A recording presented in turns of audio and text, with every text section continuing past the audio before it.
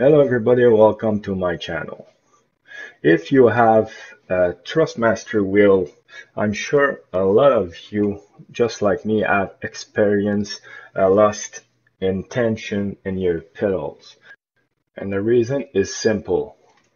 The springs that are supposed to hold the tension are so cheap they are breaking apart. I could have messaged Thrustmaster again and try to have new springs for my pedal, but like the tach switch from the shifters on my F1 add-on, as soon as you're out of warranty, you stop existing for them. So since my pedals are almost 2 years old, I decided that the best way was to build my own set of pedal, much stronger and much durable than this cheap pedal set.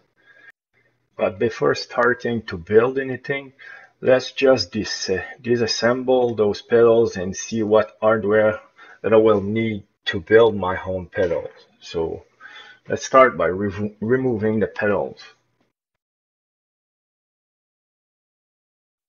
Like you can see, removing the pedal is very simple. It's just a matter of pushing the center pin out and everything will fall apart. The spring will get loose and the pedal will just fall on the side.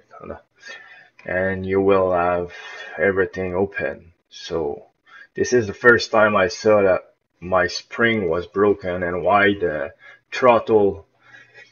my throttle pedal was so loose, and it's pretty much undrivable with no traction control. The good point in having a pedal set that cheap is it is pretty easy to build one from scratch.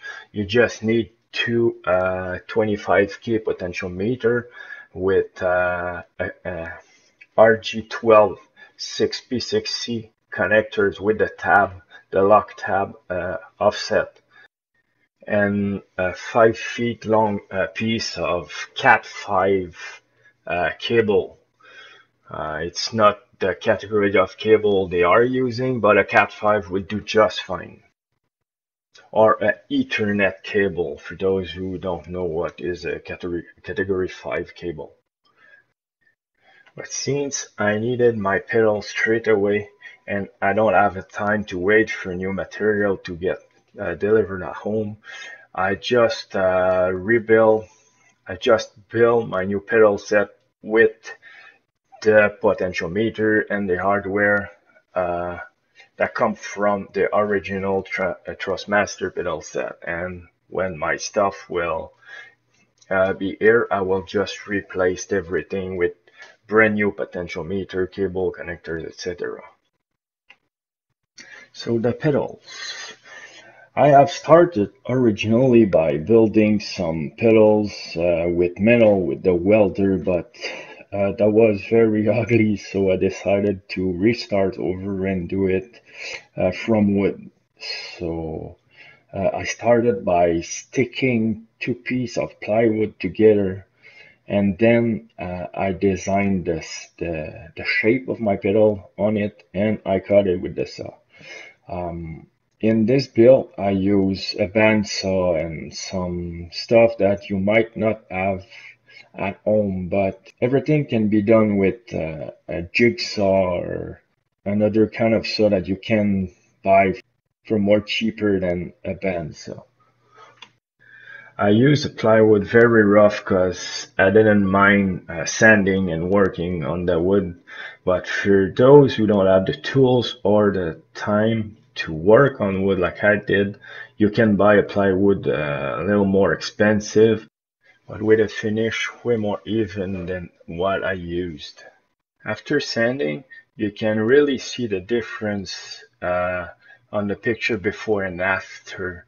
So with a little time and some elbow grease, you can achieve a very smooth surface just with sanding.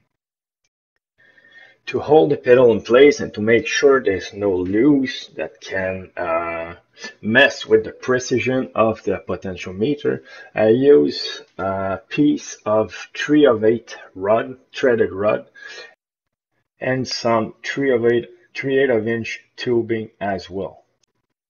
I made sure that the rod fit pretty tight in the tube, but not tight enough so that the rod can't move.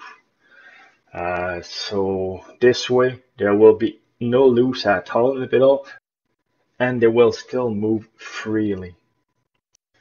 To hold the tube in place, I used some eye bolt, 1/4 inch high bolt, which I welded on the tube, but my original plan was to use some U-bolts, some 1/4 inch U-bolts, two on each side of the pedal so it hold it firm and tight, and you can do that and it will work perfectly.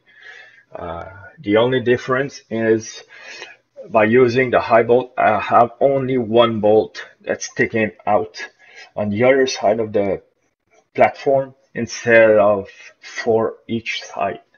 I got only one each side. It's the only difference, but one way or the other, it will be very tight and very solid.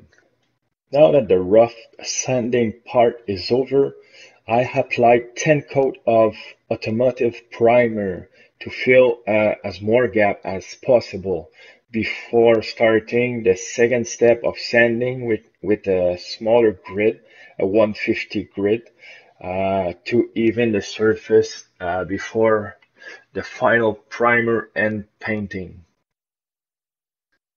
As you can see, it is still pretty rough, but before applying the final coats of different painting and primer, I did all the testing with the springs and everything before applying the last coat of primer and paint.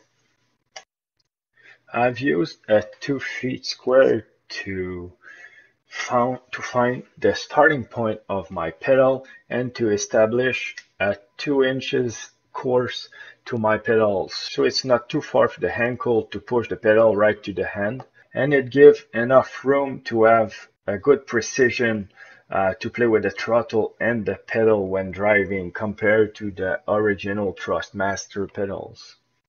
I've cut and bolt some 90 degrees bracket to use as a stopper for my pedals, so when I push very hard on the throttle or the brake, nothing will bend or break. Those brackets are very solid, and with a good set of pliers, you can bend it a little to adjust the final couple of millimeters in the course of your pedal, so you have the accuracy you want.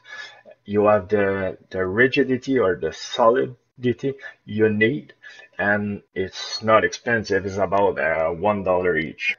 I've drilled the hole for the rod 2.5 inches from the bottom of the pedal, so I have a good leverage for the spring tension and the arm of the potentiometer. But that distance might change depending on what hardware you will use. Again, I use a 1/4 inch eye bolt by 4 inch long to hold the spring, so I can use as much tension as I want, and this bolt won't break or won't get through the wood at all. So I'm sure I will drive for a long period with those pedals without feeling any loose or any loss of tension in the springs. Now that all the drilling and the sanding is over, it is time to apply the last 5 coat of primer and the paint.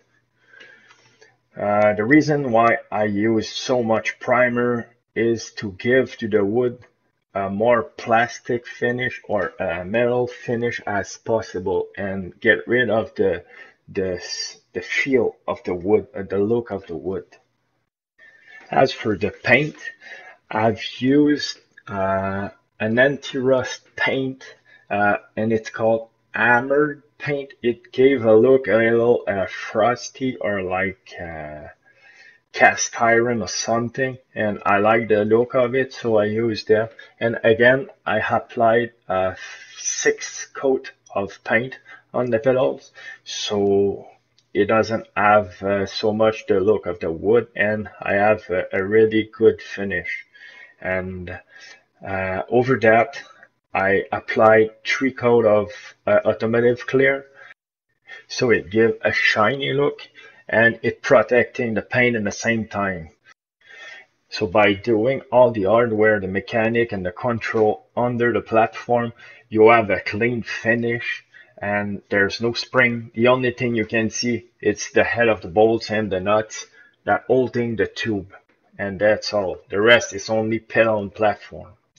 The other advantage of having all the hardware under the platform is you can change spring or do any maintenance or adjustment you want without worrying about scratching paint and stuff like that. Since this is an upgrade of a pedal set on a custom built play seat, I don't need to build a base or nothing under the pedal. But if you don't have a play seat and you want to put that pedal directly on the ground, you will need to build a base to hit to make like a box so nothing break and the hardware underneath is protected. But it's not my case, I don't need it. So instead I will build a frame to adapt this pedal set to my already built play seat. So this is it for now, guys. I hope you enjoy, and I hope it will inspire some of you to do the same, to build their home pedal, save some money, and to have more reliable pedal than the Thrustmaster one, and to avoid you to buy a $250 upgrade when you can build your home pedal for half of that, because this project cost me about $100. So that's it. And in the next video, we will see how to install the control and how to connect everything to the computer so we can adjust the course of the pedal and the potentiometer and all of that. So I wish you a good week and see you next time. Take care, guys.